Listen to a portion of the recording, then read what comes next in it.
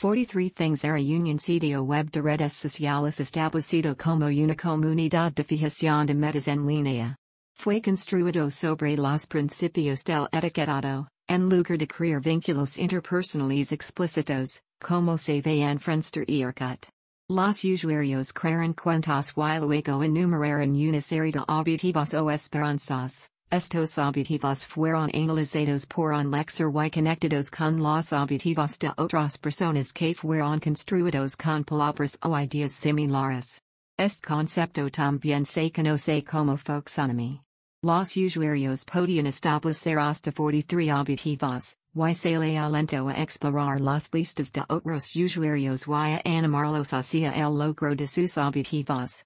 El sitio web de 43 things se desconectó el día de año nuevo, 2015. Otro sitio con el mismo nombre apareció en 2017. Topic equals Historia.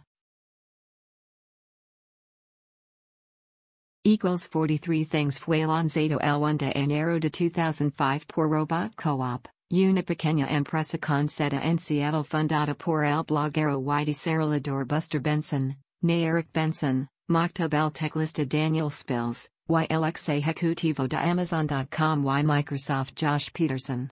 43things.com se convirtió en solo lectura el 15 de agosto de 2014 y cerró el 1 de enero de 2015. En abril de 2017, se lanzó un sitio de imitadores. No tiene conexión con el sitio original, pero copia los nombres y ideas del sitio original. Equals. Topic crítica. Equals según 43 things, a community study. 43 things tenía dos deficiencias. 1. No tenía un área central que contenía documentación sobre el sitio web y, 2. Dependía en gran medida de RSS, que es desconocido para una gran parte de los usuarios.